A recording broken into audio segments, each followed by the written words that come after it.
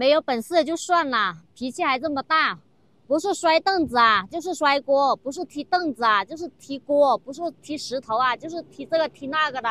我真的是服了这样的人，还说我什么都依赖他，我依赖他什么？我在想，我依赖他什么？不就是洗澡的时候让他帮我搭个帐篷，扶一下风大吗？那你不愿意也就算了。他从来没有在他身上找过问题，所有的问题都是我的错。再说了，出来西藏啊，也是他说要来的，结果出来啊，各种抱怨，各种不是，受不了这个苦就回去嘛，没人逼你，是不是？真的是有的时候我想想我都气啊。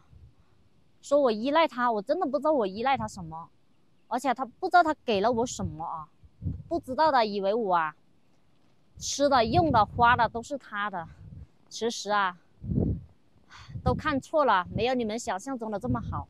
不管怎么样，来到西藏了，我接下来会好好的，就是去完成我未完成的，就是接下来的路啊。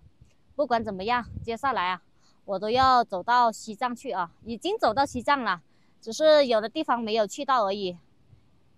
布达拉宫啊，还有像他们所说什么无人区啊这种地方啊，慢慢走吧。无人区不知道去不去，反正布达拉宫是非得要去的啊，不然的话白来了西藏这一边了。本来啊，有的事情我不想说的，但我看了他这个视频啊，说的我真的是一文的不值。其实他跟我在一起的时候，有可能啊，他一直都跟他这个前女友一直在联系啊，而且啊，胃口啊可重了，我都不知道我该不该说啊这件事。每次跟他前女友联系的时候，就说哎，因为钱啊，但这些事真的跟我没有关系，毕竟是他们两个人的事。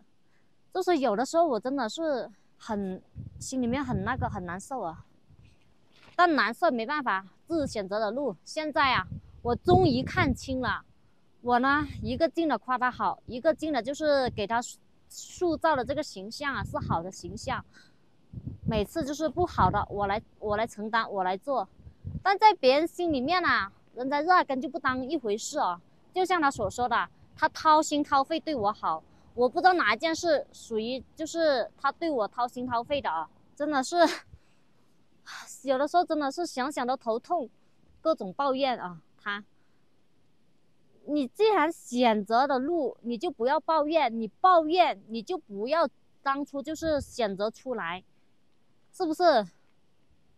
说真的，我出来我觉得没有什么好抱怨的，我既然出来了就是善心，那为什么不开心呢？那不开心你为什么？哎呀，我不知道怎么说了，真的是说的我头疼。有的时候真的想想真的不值得啊。刚开始我感觉他这个人给我的就是感觉和印象啊还不错，还可以，但经过这段时间的相处，感觉他这个人真的是脾气大，说不定以后啊结了婚还有家暴啊。因为我跟他没有结婚，经常看到他摔东西啊，我不知道，我有的时候我都没惹他啊，我就静静的在那里，一出来就看他噼里啪啦的响摔东西啊，问他个什么他也不说。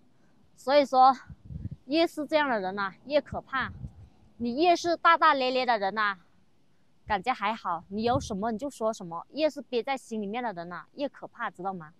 还好我没结婚，如果结婚的话，说不定啊现在可不是这么好的下场了，说不定我现在都是一把鼻涕一把泪哭着就是回广西了，说不定啊我也可能就是被各种家暴了。还好没结婚啊，但就是有的时候他说话真的挺气人挺伤人的啊。在他眼里什么都是对的，在我眼里什么都是错的啊。所以说算了，没有缘分就算了啊，不能走在一起就算了啊。他不缺女人啊，我也不缺男人啊，合适就在一起，不合适就算了。这个社会有什么的，行就行，不行就算了，合适才是最重要的。有车有什么了不起的？现在车这么便宜，随便就是买一台都可以，只是说想不想买而已。我觉得开心最重要。我出来真的是让我看清了很多东西啊，学他们说的，我现在什么都不多，我就是时间多啊，唯一的就是陪伴我的只有时间了，也只有时间最多。